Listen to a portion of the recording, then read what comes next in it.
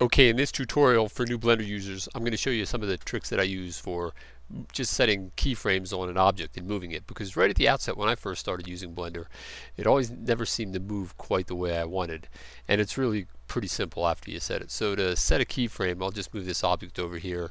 On the timeline, I'm down here at frame 1, and so I'm just going to use a location keyframe along Y. So I'm just going to press I and then click location. So I've set a keyframe and there it's set there. And then maybe I'll go up to frame, oh I don't know, let's say 60.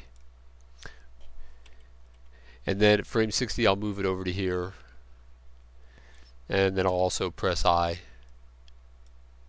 And there I've set another keyframe. I can jump back and forth with my up and down arrow keys from one keyframe to the next. So let's just run it with Alt A, or you could press the arrow key here, the play button.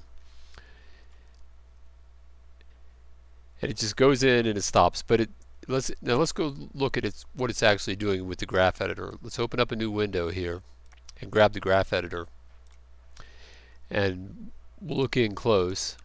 And here's the keyframe. It's starting down here. This is, if I click this, I can see it's the Y is green, right? So here's green, and it starts down here.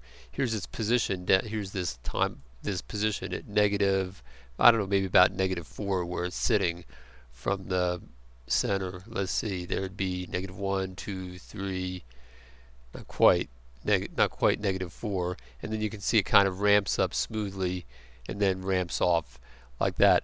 So it takes a while to get up to speed, and maybe if you want it just to go at a consistent speed, then you can come down here to this channel and come up here to the extrapolation mode like this and just make it linear extrapolation. And then your keyframe is going to just be straight. So when it starts off and I run it, it starts at one speed and it ends at one speed all the way through. And I've just actually it just keeps going because I've extrapolated it all the way out. Alright, so I'm going to Control Z that back to here. And then another way that I typically work is, and this is really useful, sometimes you want things to oscillate back and forth.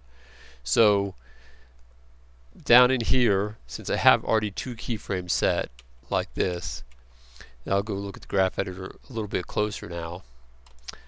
I'm holding down the shift key, and just with my wheel mouse held I can move around in the scene, and then with the wheel mouse I'll just zoom in like that to here. So then you can click and select just like you do in regular edit mode here. If I right click that, suddenly I've selected that keyframe. If I right click that like this, or you could press A twice like that, deselect, then select them all. And that's a really great way if you want to get rid of keyframes. So if you just press X in this window, you can delete all the keyframes. That's a lot simpler than going through with the menu up here. So you can come up here with this menu and you can delete keyframes also down in here individually.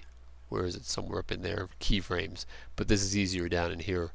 But let's make this oscillate back and forth. And the way I would do this is, I already have this keyframe set down here and this keyframe here. So I'm just going to grab this one down here, and I'm going to grab this button right here. Click it. It's a copy. This is copy. That's paste. So I'm just going to copy that. I'm going to move this over. So I went 60 frames. So I'm going to move up to frame 120 in here. And then I'm just going to paste it. So now I've copied that frame, so now it's doing this nice smooth curve. And if I wanted to oscillate back and forth, then I can come up here to channel and I can do the extrapolation mode, and I can, instead of doing linear extrapolation, I can just do make cyclic like that, and suddenly have that little curve. Looks like a sine wave, right? And then when we run it, start back here, it'll just continually back and forth it goes. Alright, so pretty simple trick and pretty useful for a lot of applications. And that's it for this lesson. Okay, I'll see you in the next lesson.